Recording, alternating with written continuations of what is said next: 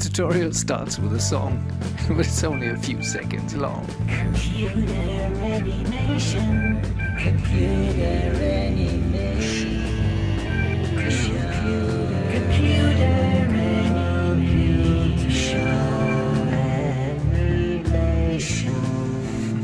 Let's get started with animation. This is about smoothing, and it has to do with the keys 1, 2, 3 as shortcuts in the Maya interface. Let me quickly model a simple surface in the NURBS world, and then we switch to the Polygon world.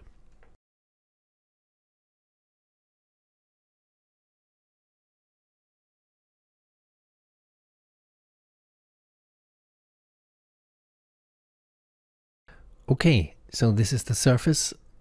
It looks complicated, it looks smooth. When you deselect it by clicking somewhere in here, you see that it's really nice, like most NURBS curves. It's really cool, and it depends on the history of the construction history, obviously. So when I, for example, scale this curve, the surface will follow. Now I want to make a peak here. So press F8 and move that CV up here, and I do the same right here. I want to move the CV down here. So this is a really sharp edge now. Back to object mode. Now, and a different background so we can see it better. Now I'm going to tell you something about smoothing. And the smoothing, when you render this object here, create a light, a sky dome light, for example, and render the object. Okay, let's move it a little bit down. You get quite a nice smooth result here. If it's not smooth enough, use the tessellation entry. And I did a tutorial about it, so the link is in the description below.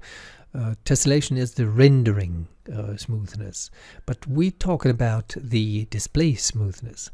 Now I select actually I want to delete the sky dome light. I select the surface, and now I press the key 1. And you see that something has changed up here. You have sharp edges now. Here, here, and here. Press the key 2, so they get a little bit smoother, but still there are edges here. And then you press the key 3, and that's where we came from. So 1, 2, 3 are smoothing keyboard shortcuts. And in order to see the surface as it's going to be rendered, you press the key 3.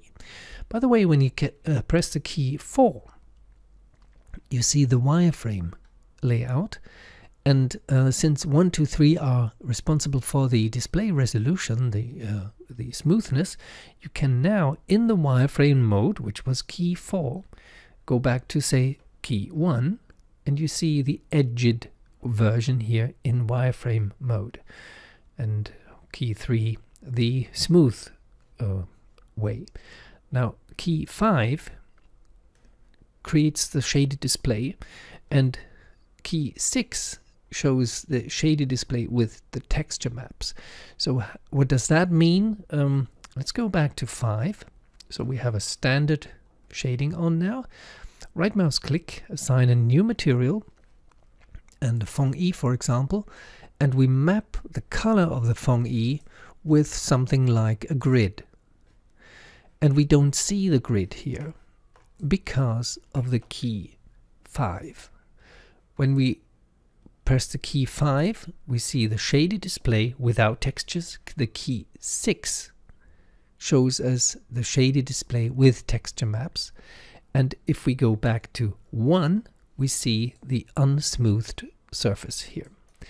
In the NURBS world, the edges are often not as dramatic as in the Polygon world, because by default the NURBS surfaces, they are smooth by default, so to say. But as you can see, there are lots of edges here, and they have basically a historical background, because in the old days, when the computers were not as powerful and the graphics cards especially could not display smooth rims here in real time, you would switch back to 2 or 1 to get that low resolution. Okay, having said this, we'll create a new scene. And the new scene, where we need a grid again to get some orientation, we'll create a polygon cylinder. And I move the cylinder a little bit up.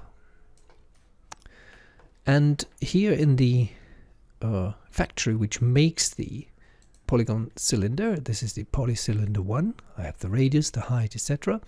And I want to change the subdivisions in height to 5. Because I want to model something which I want to smooth later. I right mouse click and go to faces. I want to select faces. These things here.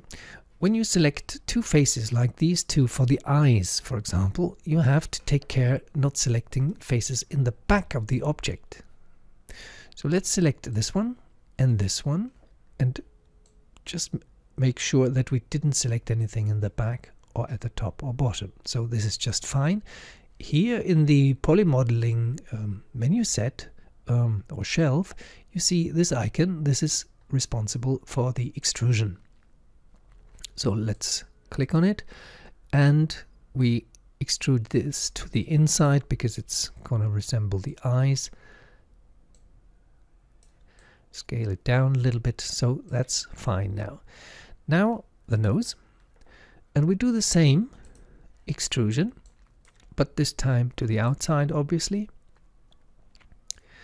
And we scale it a little bit down like this, move it down like this, and maybe rotate it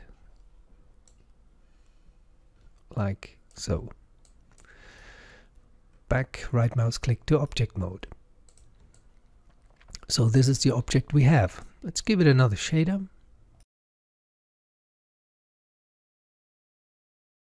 How about the keys 1, 2, 3? Let's select the object. Press the key 1. Nothing changes. Press the key 2.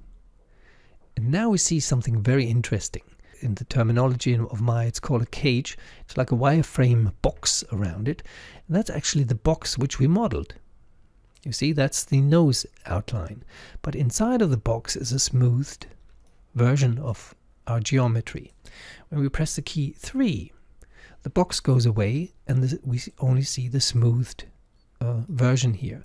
If we want to continue working here now, we could, for example, create a mouth face and extrude this back in, and working in the smooth mode is quite good for certain purposes, and it's certainly not bad for this purpose here. So we can stay in that smoothed mode.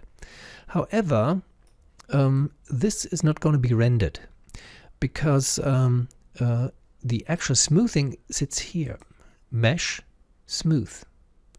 This is only a display thing.